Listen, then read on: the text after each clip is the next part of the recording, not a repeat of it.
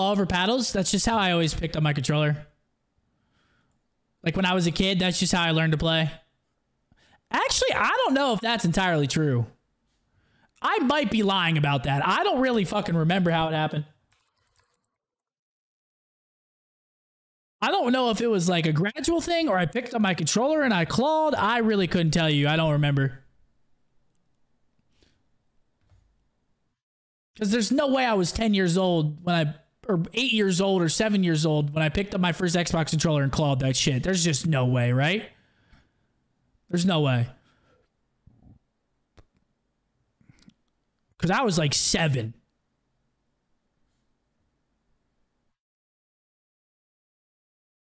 Let me get a little snack.